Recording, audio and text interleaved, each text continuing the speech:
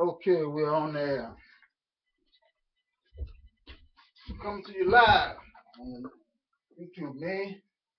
Well, I am the one and only Matthew Jane Glasper Sr., my grandson, Eric Foster.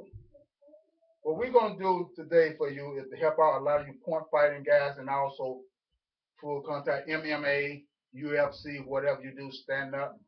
If you take knowledge and take note to this, you can end your fight a little faster. Where you're not able to stop your opponent, you could stop him or her, whichever the case may be. But you have to pay attention. I was in the game for years and years before a lot of people even really thought about too much about karate. I was there. I was there when there was no glove, no pads, no shin pads.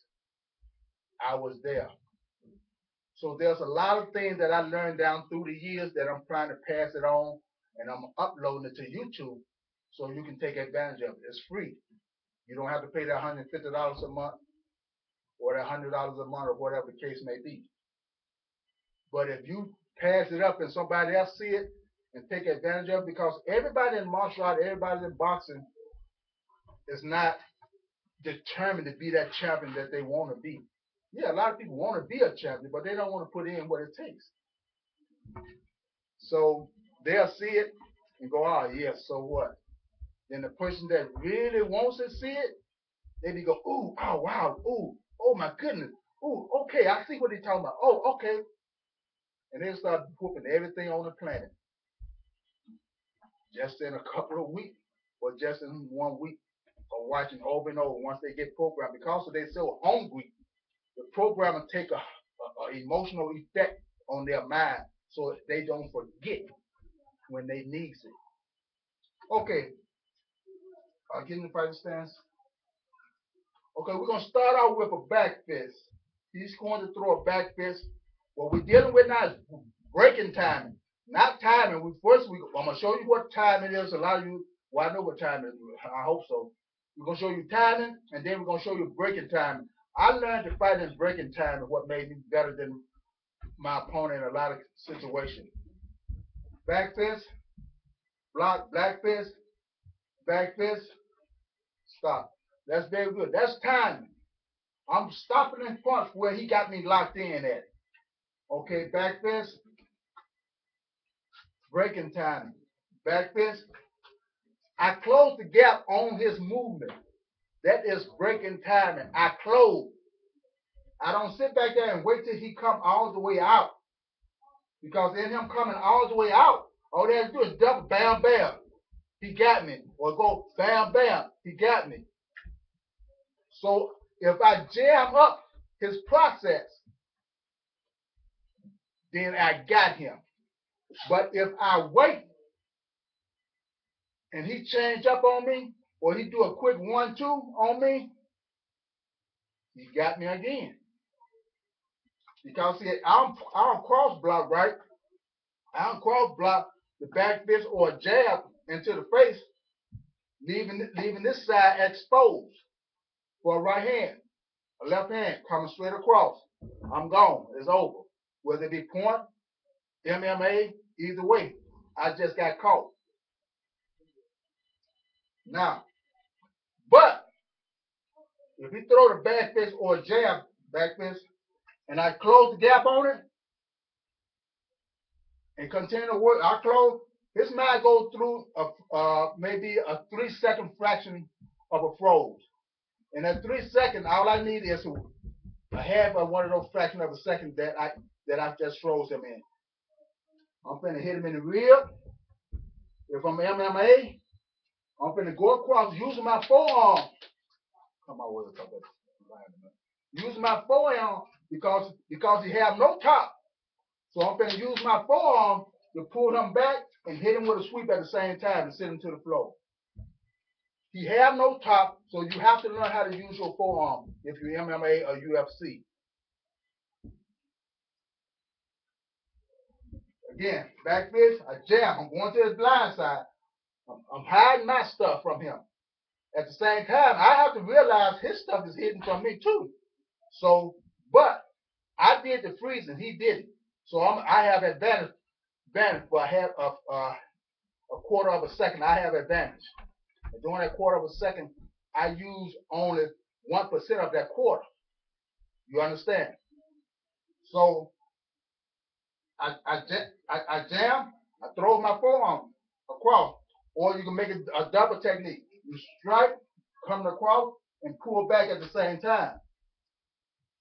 Again, that is breaking timing. Now, uniform fighters, turn this way. Uniform fighters. Now, okay, back. We're gonna do the same thing. This is for uniform fighters. Back fist and back. Back fist, back. Back fist, back. Back fist, back fist, back fist. I take off. Okay. Now, uniform fighter. We finna go beyond breaking timing. We finna actually tap into his sixth sense mind thought process. You hear me? We finna go beyond breaking timing. Now, back fist, back fist. Let me tell you when I knew he was gonna throw a back fist and this arm gonna move. This uniform top, right at his shoulder, tensed up. It moves. It moves. Every time he get ready to throw a back fist for real, it moves. All of my career, I never watched a man's face. I back once the judge say fighting stance, I look at his head and I judge. I let my mind take a picture of his head. And from that point on, I watch his shoulder to his hip. I don't watch nothing else. I do not look at his feet.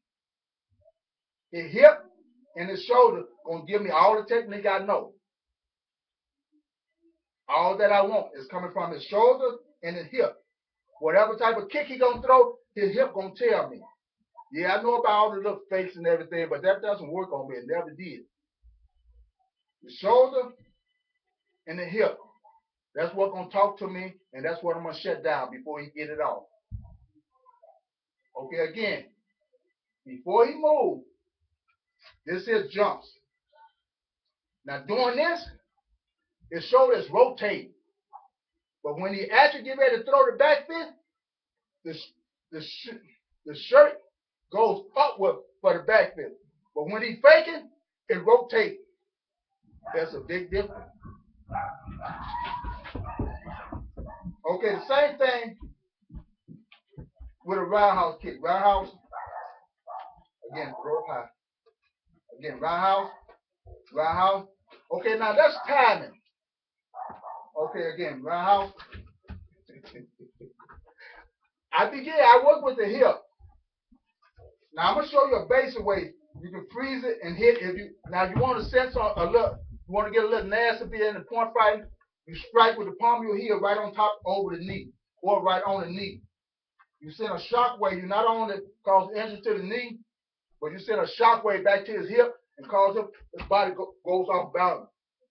If you go to my page on YouTube, you'll see me fight my student Hal Scorpion. You will see him fall off balance every time he got ready to throw a roundhouse kick. I was hitting him with a palm heel block. Every time he raised his leg, I hit him on top of his thigh, and with a snap and send a shockwave back to his hip to throw him off balance. He will fall. While he's off balance, I'll be coming in striking. That's what I beat him with. Okay, we're going to stop here because we can roll this for a long, long time, and we'll come back in a different section, and we will talk to you later.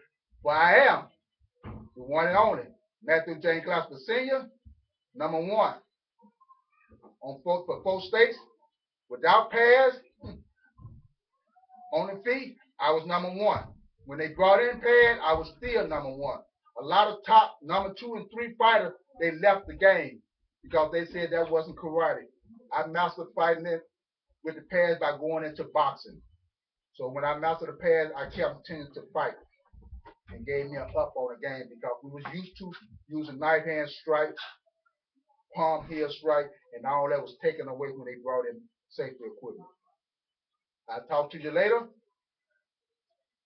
The one and only, Eric Foster. Y'all be good.